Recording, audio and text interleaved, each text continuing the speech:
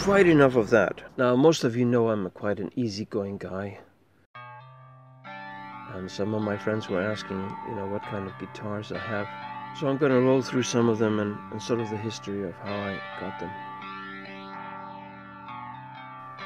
I think it's quite fitting to start with the first guitar I ever knew, which was my grandmother's guitar. She used to play it as she accompanied herself and her two sisters when they used to sing songs by, for example, the Andrews Sisters, like Boogie Woogie Bugle Boy from Company C. It's missing the strap knob at the bottom, and I believe that's from Sweden. This guitar is quite damaged because they had to throw it aside when they took my father, more dead than alive, out on a stretcher in a coma, in which he remained for a month in the hospital until he died.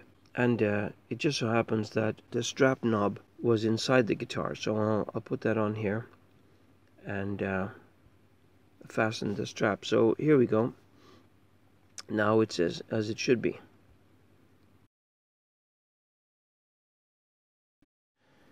So there you have it. This is the first guitar I ever knew from when I was a kid.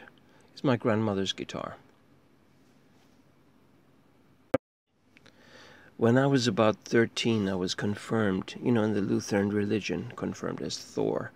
My folks got together and everyone chipped in to get me a drum set, because that's what was needed. A drummer was needed in our school.